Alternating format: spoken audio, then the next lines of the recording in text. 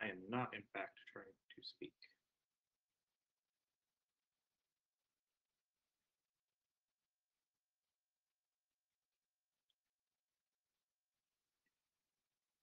However,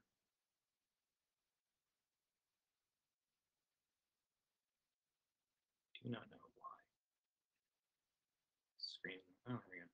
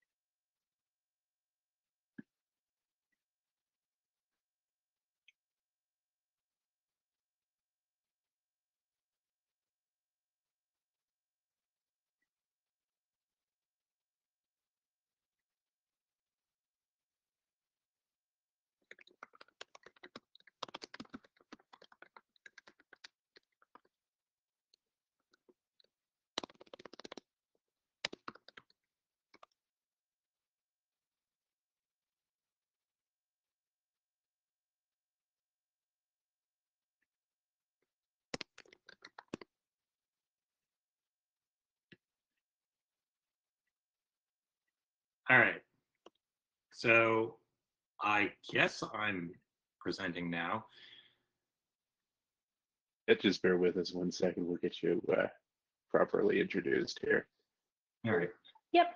Sorry, folks. I was trying to make sure we had the recordings all queued up to save. I'm going to hit the start recording button now.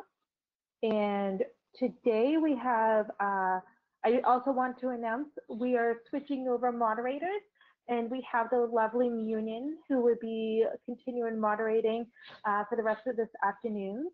So please continue to ask some questions, and he will assist in answering them. And we also have today Johnny Sunshine, who is going to be presenting his talk with legacy UNIX subsystems and legacy grain bread. So this is, for most of the computer history, there has been UNIX. Along the way, we've cultivated many legacy systems that still exist today, often some hidden corner of the UNIX file system, still usable but rarely used, mostly having been replaced with modern methods. For most of human history, there has been bread, along with the way we've cultivated many legacy grains that still exist today, often some hidden corner of the world, still unusable but rarely used, mostly having been replaced with more modern grains. In this talk, Johnny will briefly go over some of the weird bits and bobs flying around in your UNIX that may have never been used, and some grains lying around the world that may have never been used, and show you how to use them. So off to you, Johnny. Hello. Hi, everyone. Welcome to my talk. If it sounds like it's slapped together in 4 days, that would be because it is slapped together in 4 days, in fact. So I want to talk to you a little bit about some old stuff because I like it. Old computers, old grains. I didn't study history, but I kind of am a bit of a history nerd. So who do I even think I am? I'm going to start with the computer part. So I grew up pulling computer parts out of the trash, putting them together. I had a 8088 well into the 386 era and a 486 well into the Pentium 2 era. So I've always kind of had old computers kicking around. I was sort of adjacent to the hacker scene. It was terrible. So people were jerks. You could never really be lead enough. So I kind of slipped into just being a programmer. being somebody who really liked old computers, I also really liked large computers. So some of the history of the way that we have created machines over time. I don't know, I just like really liked big machines. So I was a programmer. I studied comparative philosophy through college. Somewhere along the line, I took a formal logic class. I enjoyed it quite a bit. It was cross-listed with computer science, so I courses. Eventually got my degree in that, but I still have a minor in comparative philosophy with kind of a focus on like the history of ideas. So during college, being somebody who really liked large machines, Sun Microsystems open sourced Solaris while I was in about my third year of college. And this was great to me because this was a real operating system that ran on real machines. I didn't have to play with Linux anymore. And I don't mean to denigrate Linux at all on this. It was just like at the time it was a, from the famous like post from Linus Torvalds introducing it, it was not as real as real Unix. So this was like a real Unix that I got to play with. So I started playing with it. Eventually got a job at Sun Microsystems in their operating systems engineering group, and kind of went from there. Sun doesn't exist anymore, but while I was there, I picked up a lot of stories about how things, were put together, some of the history of why they were put together. So hopefully I can share something useful with you guys, you people, sorry. So let's start with the beginning of Unix. Unix started in AT&T Bell Labs. It started because Kernighan wanted to play video games. That's not even a joke. So the machines that they used mostly were very large, very expensive batch processing machines that cost something on the order of hundreds of dollars an hour to use. But Bell Labs had an old PDP-8 kicking around, which was this tiny machine. It was about the size of a refrigerator that was, just open for grabs. And Kernighan wanted to play a lunar lander game. It was the late 60s, early 70s. People had just landed on the moon. And so, there was a few video game simulations kicking around for machines that you could plot your own course and, land on the virtual moon. Having this machine kicking around, Kernighan decided, you know what, I'm just going to write my own. We can have some fun. It'll be great. So like all good projects, he invented a programming language and an operating system to go with it. And that operating system was UNIX, which was a play on the name from Multics, which was a multi-user operating system. This was UNIX because they were clever like that, I guess. The interesting part about writing Unix, though, is that he decided to write it in a high-level language, which was one that he created himself. He didn't write it in COBOL or anything. But that language was C, the C programming language. And so he wrote most of the operating system in C with some subroutines in the assembly code for the PDP-8. That machine kind of outlived its usefulness fairly early on, so it almost immediately got ported to the PDP-11, which was the successor to the 8, where it kind of lived on. And the PDP-11 became very, very popular on university campuses because it was, relatively speaking, incredibly cheap.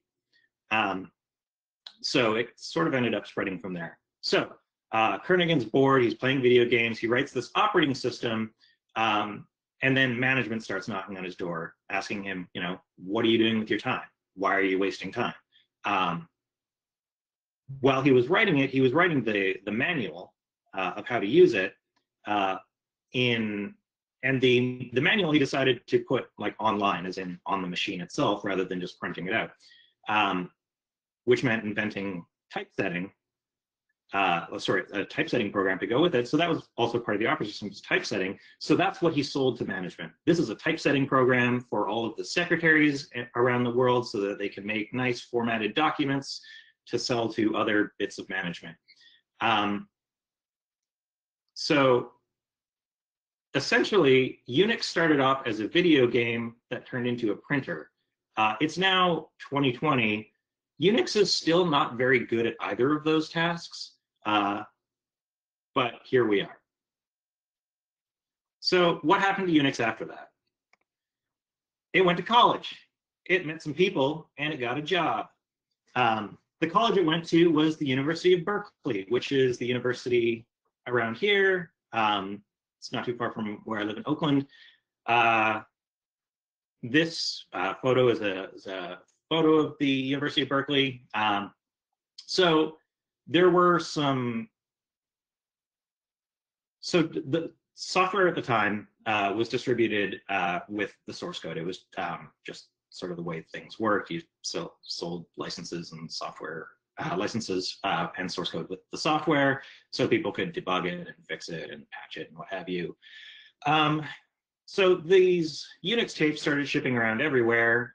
It was, you know, one of many options that you could use on your like brand spanking new PDP-11 if you're a college or a medium-sized to large business. And at the University of Berkeley, a bunch of people decided to start adding stuff to it. Somebody wrote an annotated guide as the Lion's Guide to Unix. The Lion's Guide, because Unix was written in a modern high-level language, reading the source code was very, very easy. Unlike other operating systems, which were all written in assembly, which, you know, pages and pages of opcodes for one minor subroutine, Unix had something in a modern language that was human readable, and the algorithms that were involved, you know, could be more easily understood. And so universities started using it as a textbook. They started shipping around in their operating systems classes and their electrical engineering classes. Here's, you know, one example of an operating system that you might want to write. It's in a language where you can understand what's going on. So lots and lots of universities started using Unix.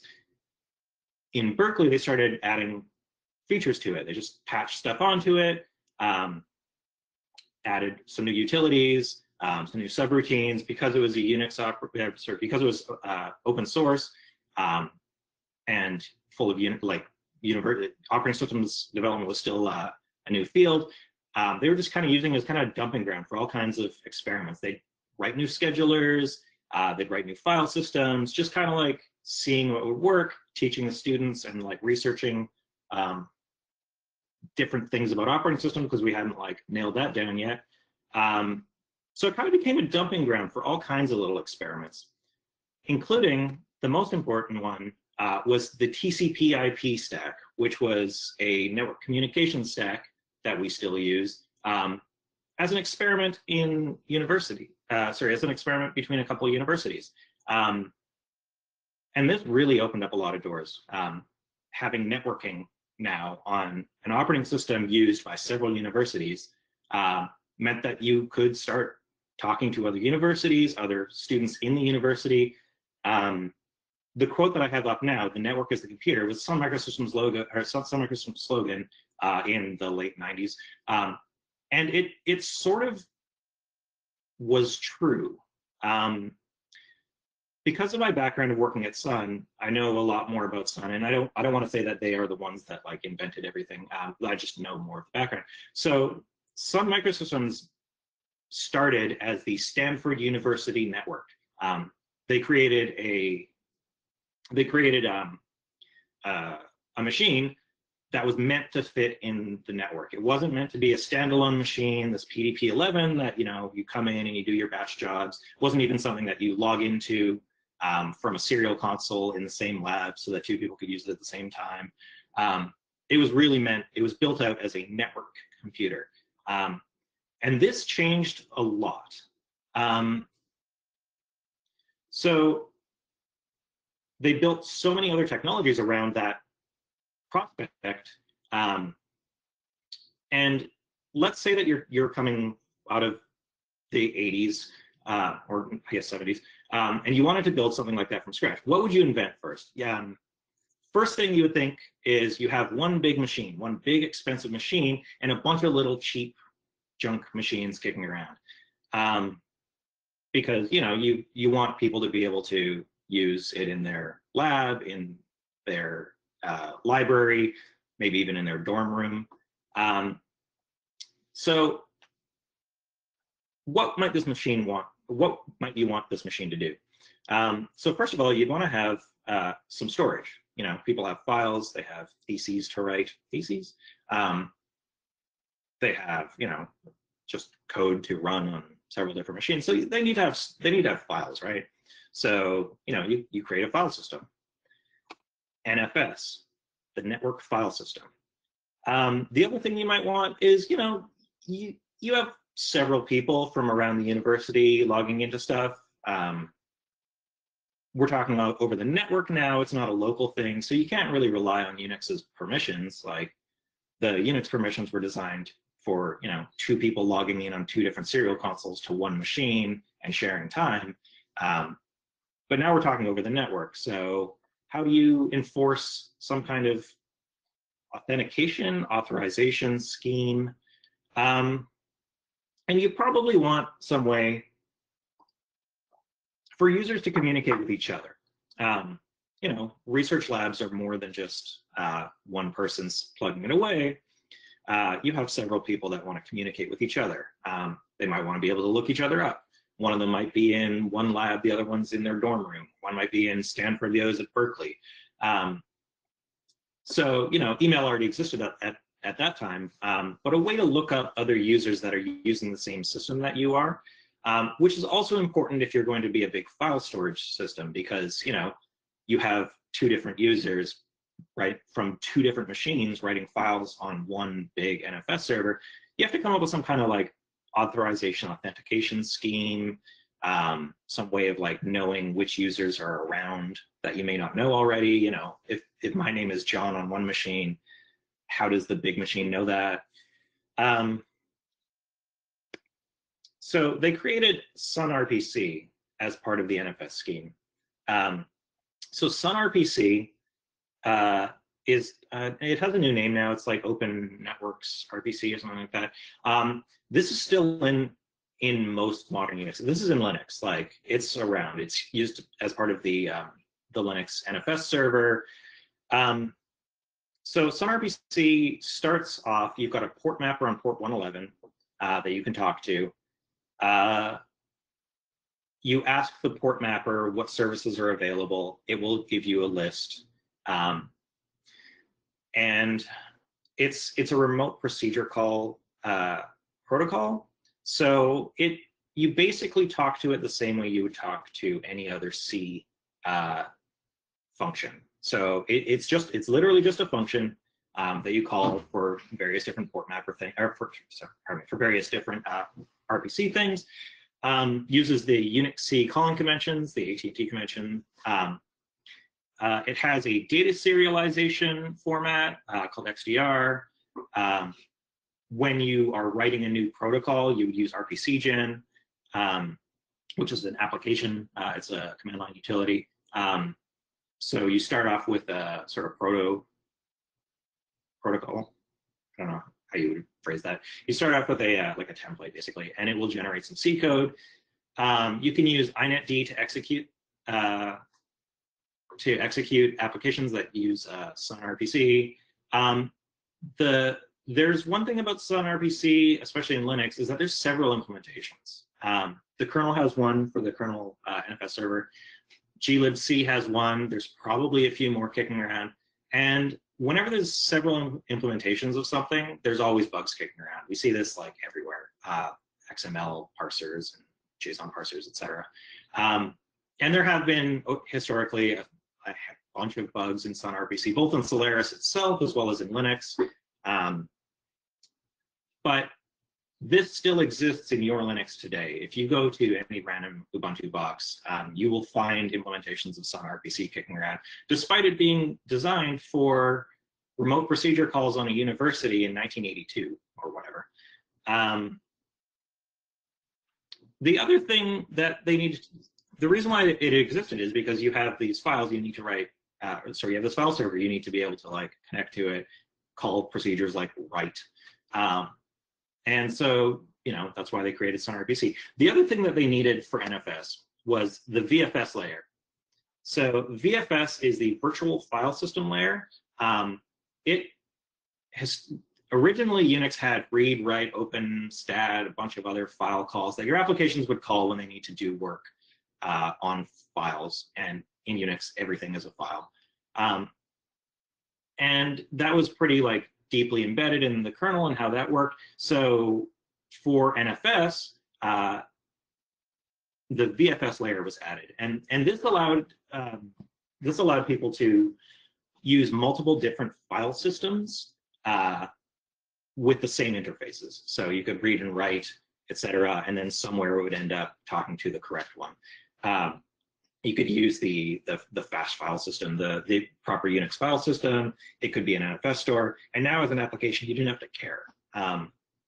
You just read and write to files. And the VFS layer is you know, standard. It's used for everything. There's a page cache. The block diagram I have up now is the modern Linux VFS system, sort of abbreviated. There's some more stuff in there. But you know, like, it's around. File systems are the same as far as applications are concerned, and the implementation code between the kernel, VFS layer, and applications, the only thing a file system developer needs to do is write something that speaks VFS semantics.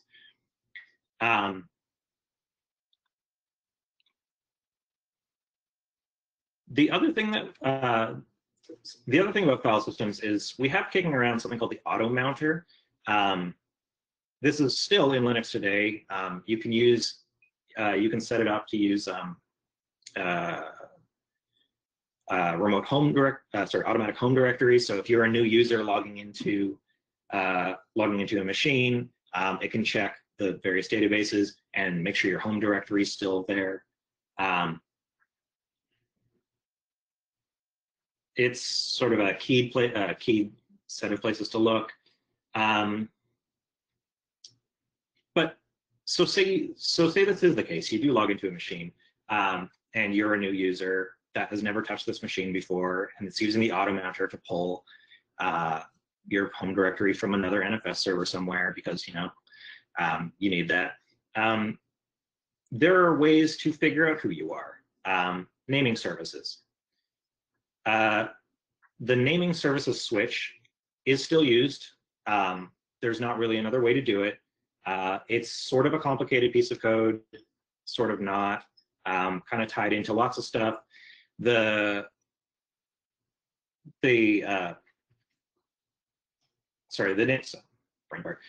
naming services switch allows you to do things like look up aliases, Ethernet numbers, groups, hosts, like host names, passwords, shadow passwords, etc.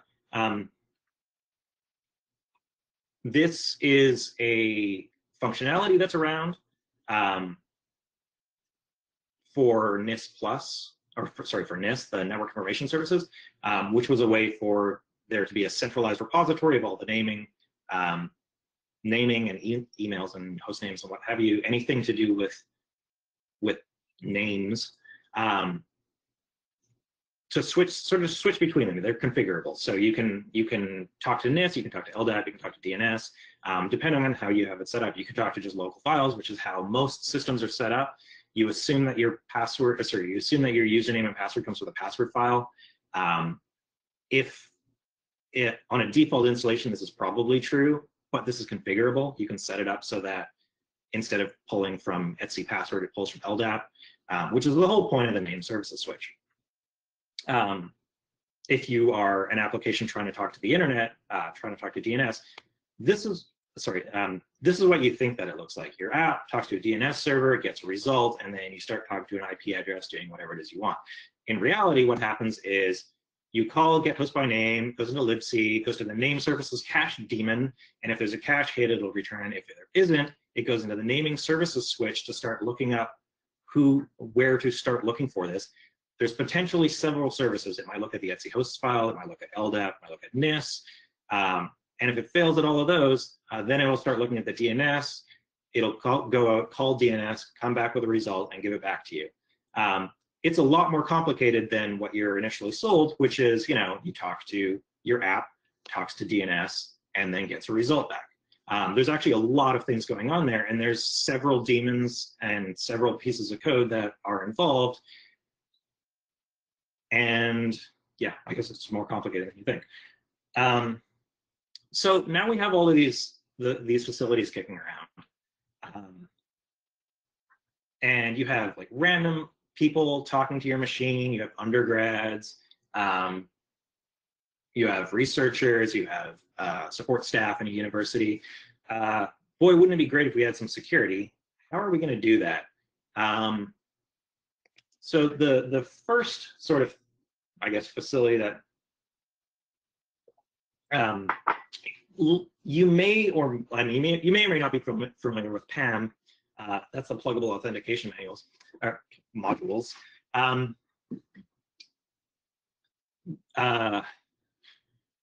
is a facility for authorization, session management, and there's a couple others. Session management is stuff like logging the WTemp and UTemp databases. So when you log into a machine, there's a log of who has logged in before. You can access it with last. When you log into a machine and you see the banner that says last login at, you know, whatever time, that also pulls from UTemp and WTemp. They've been extended. These are legacy files, but whatever. Unless somebody's deleted it nefariously, then this is a very primitive way of logging access for auditing later. And it still exists. The UTemp and WTemp databases still exist. What else we got? Hosts allow and hosts deny. You know, you might not want every single machine on the university network to be able to talk to your particular NFS server. Say you're the chemistry department, you probably don't want the philosophy department talking to your NFS server. They don't need to. They could, I guess. So they created kind of a primitive firewall, and these are your hosts allow and hosts deny. In the firewall, like can limit by subnet or by host name, all of which are spoofable, of course. And it can also do things by subnet or home name, or host name. So you know, if the biochem department logs in, you can log it just as auditing. And there's lots more functionality kicking around in Unix that I didn't even touch on. SNMP for network management. There's all kinds of file system like access controls, extended attributes. There's lots of different ways for applications to speak to each other with, you know, shared memory, with signals, lots of stuff in threading. There's lots going on. This talk sort of, I'm kind of fleshing out a much larger one on just more and more stuff that's in Unix that you may not have ever encountered. You may have encountered it and don't know what it does. And you know, you may not have even heard of it. Lots of stuff has been picked up over the years in Unix, all kind of stemming from the idea of, you know, one machine on a university becomes several machines on a university network, becomes commercialized, becomes operational. We've picked up a lot of cruft over the years. Unix is 40 years old.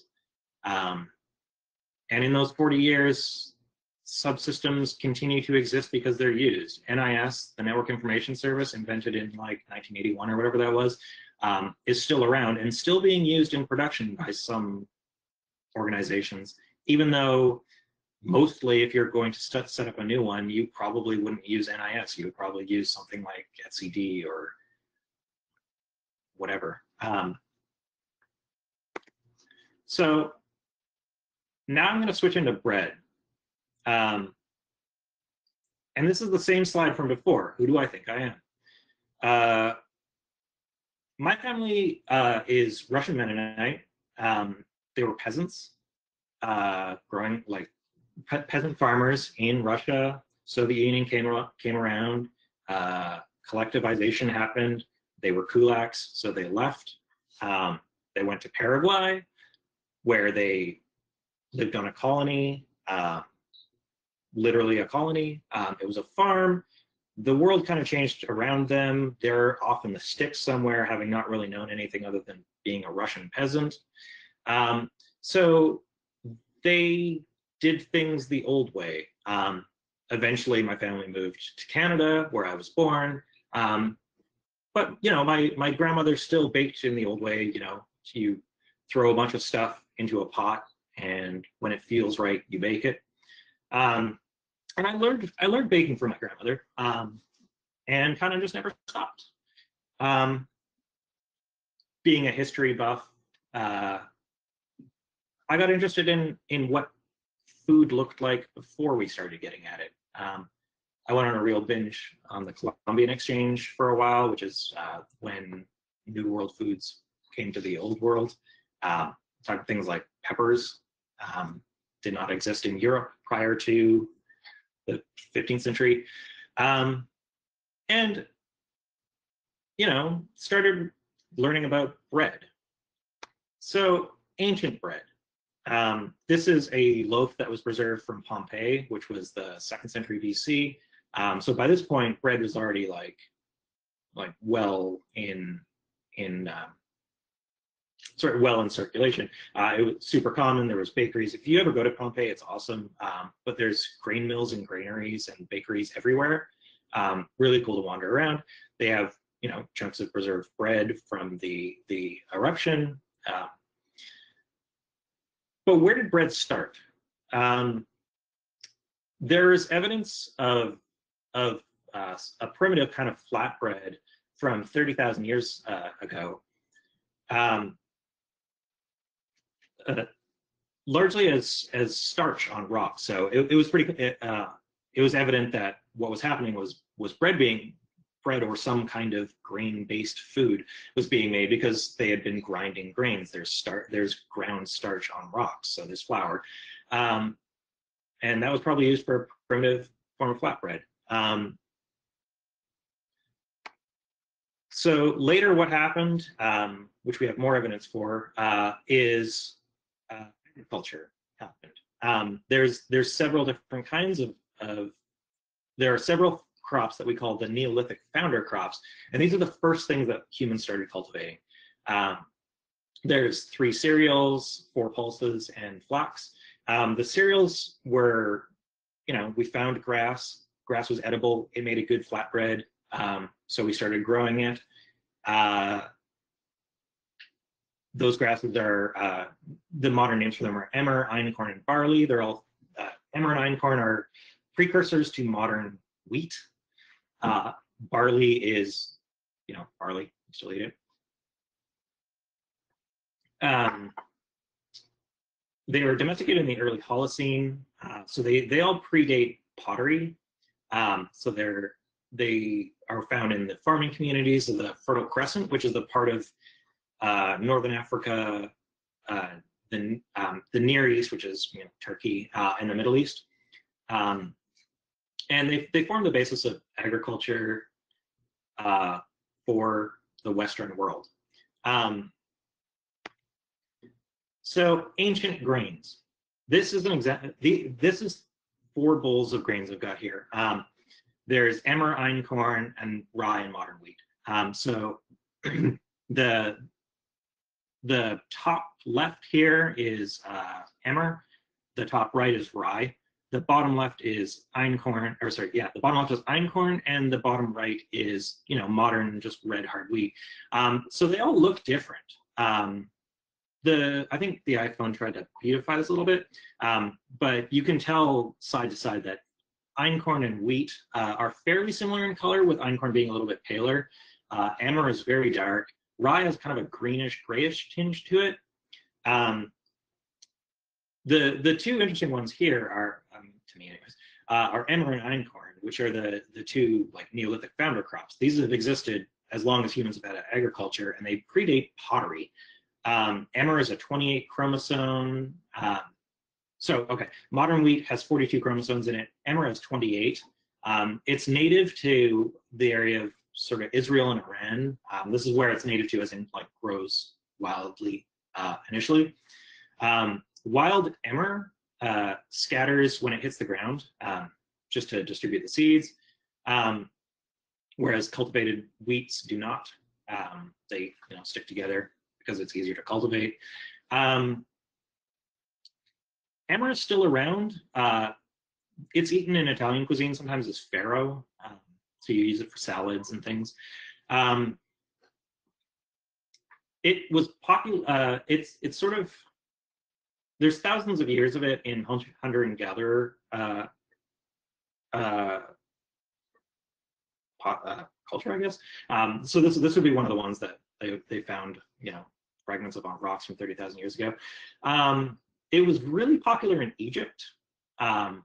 Unclear why. They had other grains. They had barley and einkorn as well. They just really liked it, I guess. It declined in popularity during the Bronze Age in Mesopotamia, switching to einkorn instead. Einkorn, which is the one on the bottom left here, is a 12 chromosome. It's a very short grain. It's about yay tall. It's not very productive. It doesn't create it doesn't have as many like seeds as other kinds of wheats for by acreage, I guess. But it grows better in colder climates and marginal soils. It was used sort of in southeast Turkey and the northern part of the Fertile Crescent. That's where it was cultivated. It does not. I don't know. It was still used until fairly recently as kind of a common grain. I've ground them into flour. I have a flour mill because I'm that kind of bread nerd. So here's some examples of some ancient flour. Here's some examples of it ground into flour. So in the bottom row is modern flours. There's white flour on the left. There's whole wheat, regular wheat flour on the center, and then the bottom right is rye flour. And then the top two are emmer and einkorn. Einkorn is on the left, emmer's on the right. So you can tell that emmer's a lot darker. It's a darker grain. Einkorn has sort of a yellowish tinge to it in ways that modern wheat does not. It's sort of brownish reddish. When you turn them into a dough, you can tell the color is even more pronounced. For emmer, super brown, super dark. Rye is, super green. And they all turn into bread pretty well. Here's two examples of an einkorn loaf and an emmer loaf that I baked the other day. And when you cut them open, they have really interesting colors to them as well. So in the right over here, I have just worked a regular whole wheat. Then I have an emmer loaf up top and an einkorn loaf down the bottom. You can really tell the golden kind of yellow color that it has.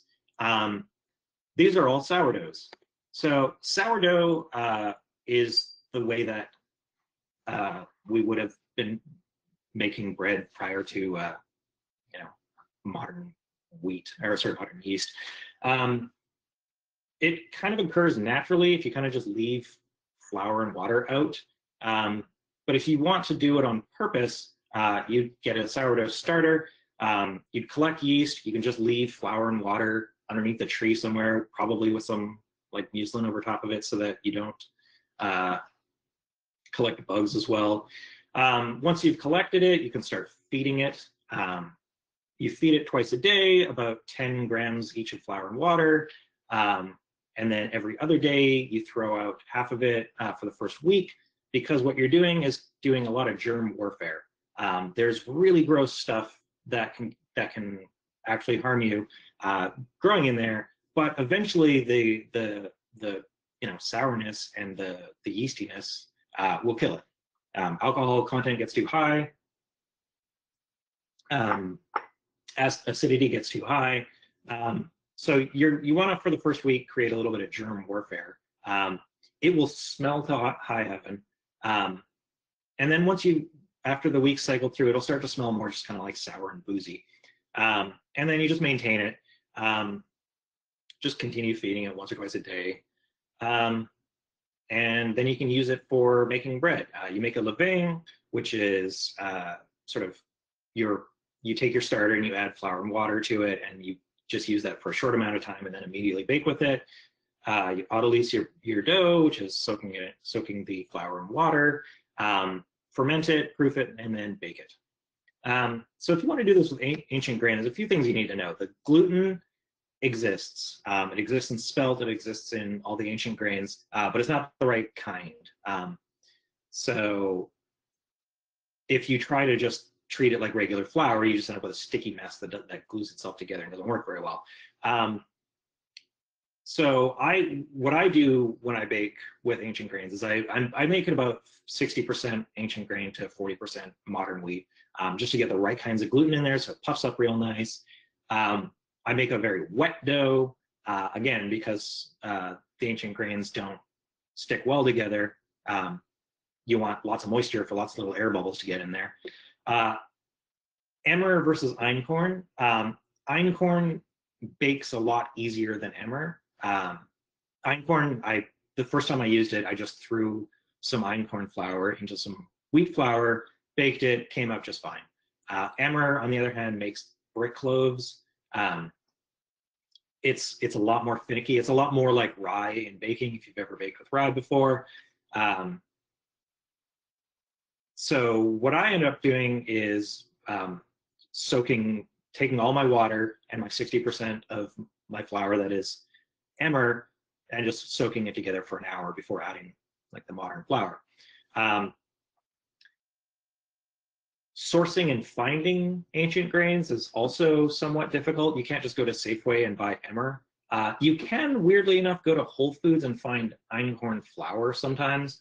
But I buy the grains raw because one of the problems one of the issues with whole wheat flours is they have oils in them that go rancid, so old whole wheat flour tastes terrible, which is why I think that a lot of Americans don't, and this is not a slight on Americans, it's why I think a lot of Americans don't like whole wheat bread. If you look at like photos of ransacked grocery stores, the only thing left is whole wheat bread because nobody likes it. It's because the flour's old and it's gone rancid. White flour you can keep around in your kitchen for, I don't know, months. Whole wheat flour kind of needs to be used immediately, and it's similar with the ancient grains because they are not white flour. So I buy my grains whole. When they're whole grains, they can kick around a while. You can grind them yourself. I have the mock mill, which I recommend if you're going to start grinding your own grain. Grain ground immediate and then baked immediately with is like completely different than old flour. So the important part is the taste, isn't it? So einkorn is a very unique taste.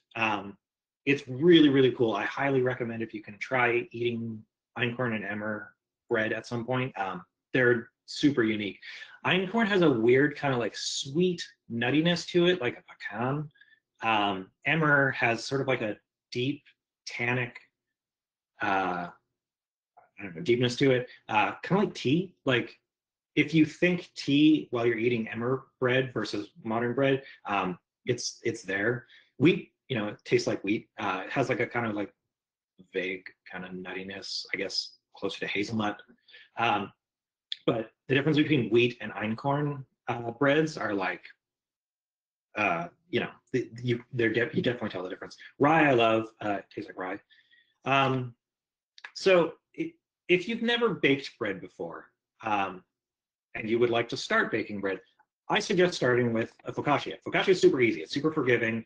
A recipe for focaccia is, 500 grams of flour, 350 grams of water, which is the same for lots of breads, 70% hydration, and like a third cup of olive oil and whatever herbs and spices you got kicking around. Make it, make a bread, or make a dough, put it in a pan, bake it for 500 minutes, or sorry, bake it at 500 degrees for 20 minutes, and you get a delicious focaccia.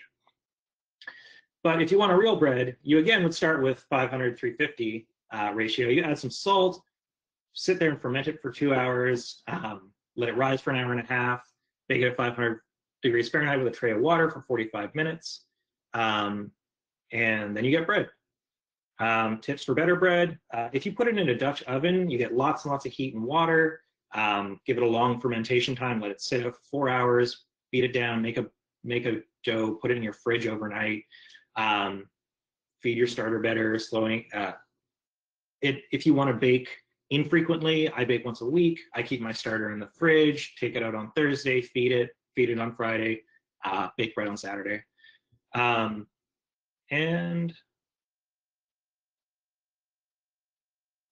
that is about it for my time, actually. So thanks for coming. I will make these slides available online. If you want to talk to me, my Twitter is johnnysunshine.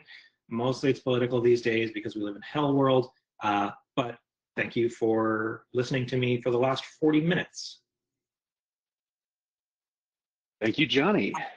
Great to hear about bread and old systems. And let's see, it looks like there's a couple other minor questions. Is there a recommended maximum storage times for this type of flour? So flour is good. So freshly ground flour is good for a couple weeks. It's like any other like fresh product.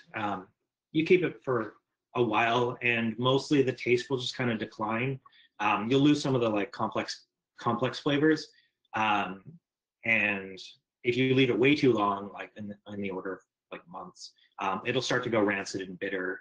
It's not inedible. It's just it picks up bitter flavors as the oils go rancid. Fantastic. And what was the name of the mill that you have? It's the Mock Mill, M-O-C-K. Mock, M-O-C-K. Yeah. Awesome. The Mock Mill site also sells grains, but they're a reseller for somewhere called Breadtopia, which sells all kinds of random weird grains. All right. And one last one. What kind of flour do you recommend for making starters? Just white flour is fine. All righty. White flour, a little bit of rye in there if you have it kicking around. If not, a little bit of whole wheat flour if you have that kicking around. You want to add some nutrients to the starter for the yeast to kind of grow better. But if all you have is white flour, it's perfectly fine. Fantastic. Well, thank you very much for your presentation, and we'll be switching over to our next presenter here momentarily. Thank you.